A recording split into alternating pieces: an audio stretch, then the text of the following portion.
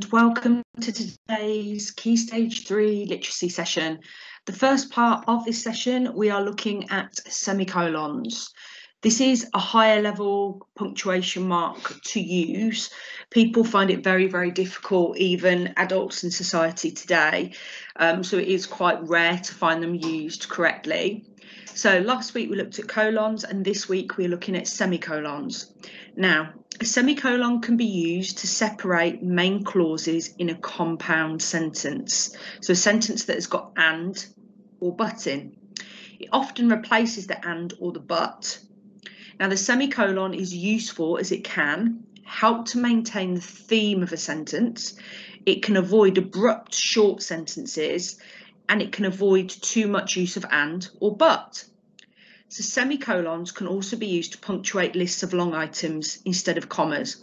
So if I said to you, I went to the shop and bought some butter, pizza and Diet Coke, we'd have butter, comma, pizza and Diet Coke. But if you've got a long list of items that are very detailed, that's when you'd use the semicolons instead of commas. So let's have a go at the next task. So let's have a look at the first one. Plenty of girls had signed up for the team. Miss Jukes wanted to be one of them. So you've got to look at the way that I've said the sentence there and think about if you would replace an and or a but. So look at the sentence again. Plenty of girls had signed up for the team. Miss Jukes wanted to be one of them. Okay, the second sentence. Mr. Daly won the ball in the penalty area. He turned quickly, almost losing control. So are there sentences there where you would have put and but? If there were, you'd put the semicolon where you would have placed that word. And then finally, the last one. Mrs. Flowers' briefcase contained a letter to her MP, an empty box of Thornton's chocolates, 3 poems about her holiday, and a study of Macbeth. So where you've got extra information in the lists, you'll use the semicolon then. So I want you to pause where you are. I want you to use your exercise books and I want you to write out the sentences placing the semicolon where you think it needs to be. Okay, if you pause this now, and then we'll go on to the answers in a minute.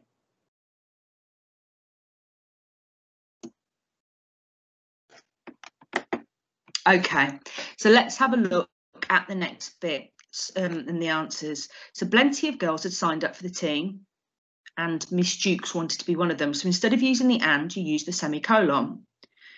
Mr. Daly won the ball in the penalty area, but he turned quickly, almost losing control. So instead of using the but, we use the semicolon. And then finally, Miss Flowers' briefcase contained a letter to MP, an empty box of Thornton's chocolates, 3 poems about a holiday and a study of Macbeth. So where we would have used the commas previously to separate the list, we've used the semicolons instead because they are more detailed. I hope that makes sense. Okay, so moving on now and we're looking at brackets. Okay, so brackets are a very common way of adding extra information to a sentence. So you use the brackets around a word or phrase, but it still allows the rest of the sentence to make sense on its own. So let's have a look at the first one. Charles Dickens, 1812 to 1870, was the most popular author of the Victorian era.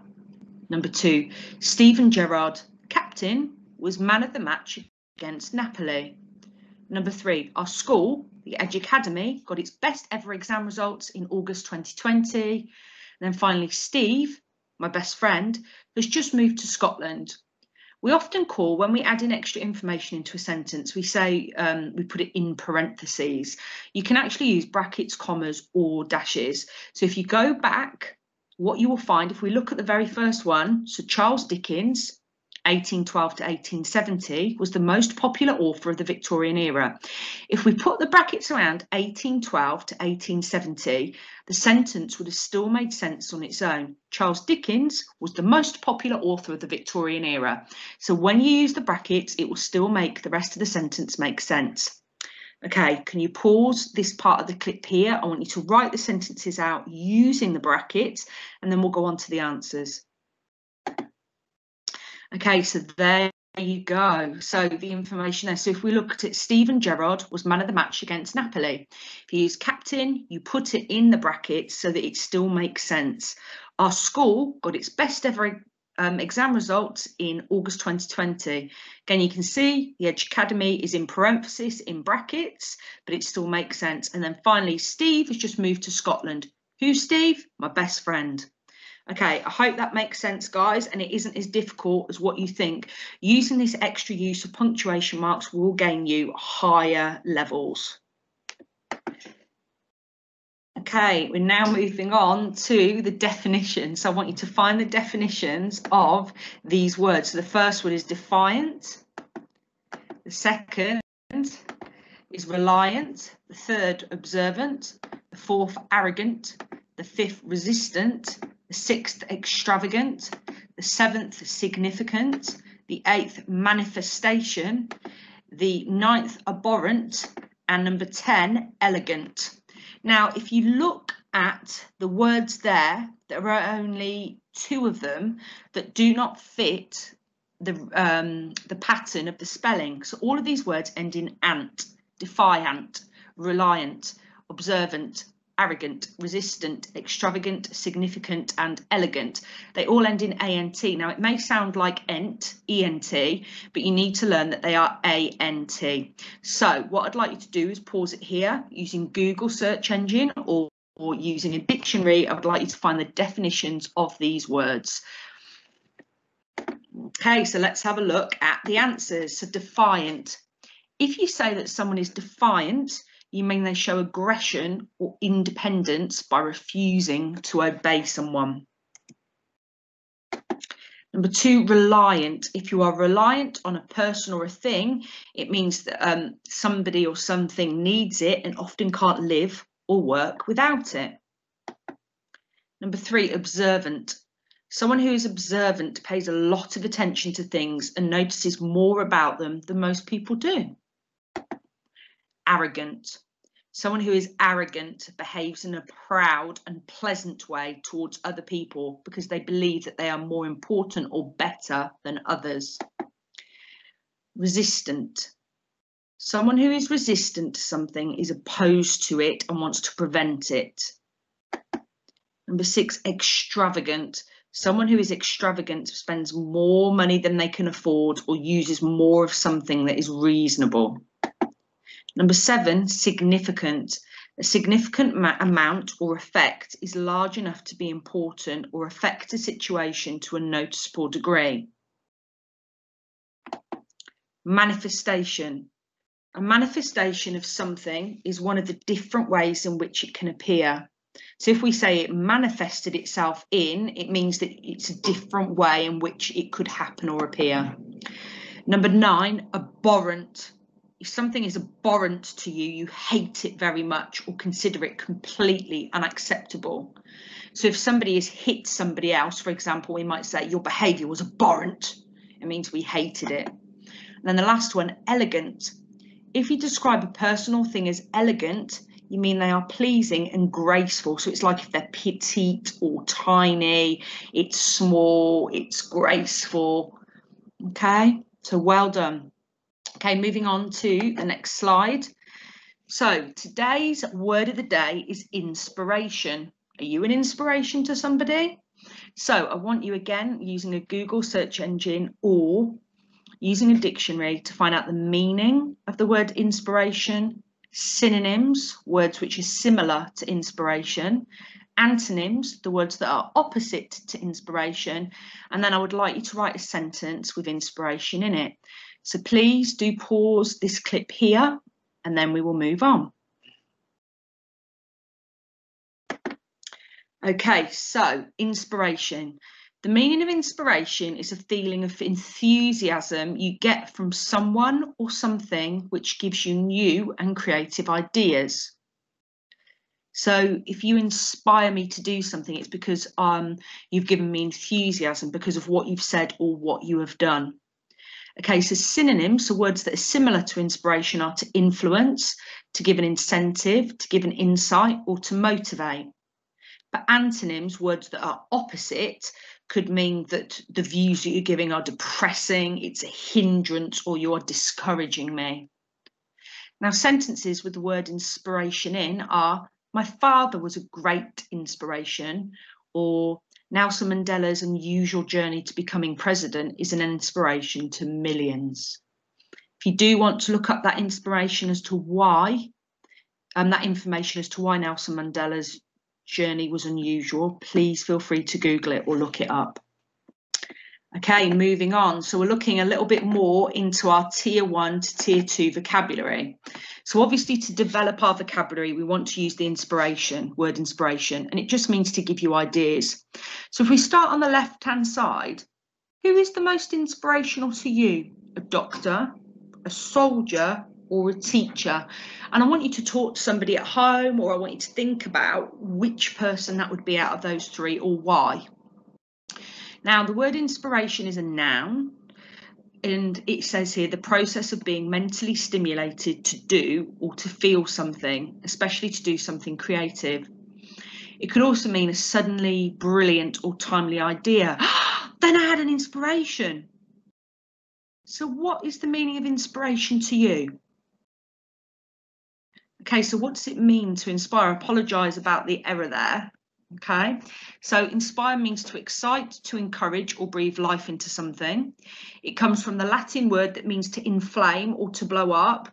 And when you inspire something, it is as if you are blowing air over a low flame to make it grow. So a film can be inspired by a true story. So let's keep going. If we have a look at other examples of the noun inspiration. So the idea came to her in a flash of inspiration. What was your inspiration for the new designs? The artist took his inspiration from African art. In the 1990s, he turned to Brazilian music for inspiration, or she has been an inspiration to all of us. Now, as you can see there by the dinosaur down there, there's lots of different words from the thesaurus to show us synonyms for inspiration, just in case there were some new ones there. Now, your turn. If you could meet a celebrity who has most inspired you, who would it be and why? And can you explain your answer? So there's a good quote there that says, don't let yesterday take up too much of today. What do you think that actually means? Okay, moving on. So the definition again of inspiration is a person or thing that excites or stimulates. And an example of inspiration perhaps is a documentary about Buddhism, promoting someone to study about Buddhism. Now, I want you to look at the 5 people that are there. Can you find out who they are? Do you already know them already? So I want you finally to check for understanding that you've understood the word inspiration. I want you to think about the first question. When was the last time someone inspired you? The second one, who is the most inspirational person in your life? And can you think of a time when you inspired someone else? So I'd like you to explain your answers. You can write them into paragraphs, or alternately you can speak to somebody in your family home about them. But also, like I said, try to find out who those 5 people are in front of you. Okay, and finally now onto our recommended read. So this has been a GCSE text for many, many, many years. It's called Lord of the Flies by William Golding. So what I want you to think about is, what do you think this novel might be about just from looking at the front cover? Okay, so have a look at the colours there, have a really good look at the images. What is the image meant to be? What is within the image? Okay, so I want you to pause this clip now and I want you to write a couple of paragraphs about it. So again, looking at the colours, the pictures, the images, the style of the writing. What is it meant to represent? And then finally, the last part of today's session, we're going to look at this extract from the novel. So what else do you think the novel could be about, and how does it engage the reader? So let's go for it and have a read of this extract. Over the island, the build-up of clouds continued. A steady current of heated air rose all day from the mountain and was thrust 10,000 feet. Revolving masses of gas piled up until the air was ready to explode. It was early evening. The sun had gone and a brassy glare had taken the place of clear daylight. Even the air that pushed in from the sea was hot and held no refreshment. Colours drained from water and trees and pink surfaces of rock, and the white and brown clouds brooded. Nothing moved, but the flies who blackened the pig's head and made the spilt guts look like a heap of glistening coal. Even when the vein broke in Simon's nose and the blood gushed out, the flies left him alone, preferring the pig's high flavour. With the running of the blood, Simon's fit passed into the weariness of sleep. He lay in the mat of creepers while the evening advanced and the thunder continued to rumble. At last he woke and saw dimly the dark earth close by his cheek. Still he did not move, but lay there, his face sideways on the earth, his eyes looking dully before him. Then he turned over wearily, drew his feet under him and got hold of the creepers to pull himself up.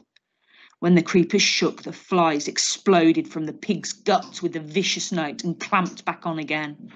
Simon carefully got to his feet. The light was unearthly. The pig's head hung on its stick like a black ball. Simon spoke aloud to the clearing. "What else is there to do?" Nothing replied. Simon turned away from the open space and crawled through the creepers till he was in the dusk of the forest.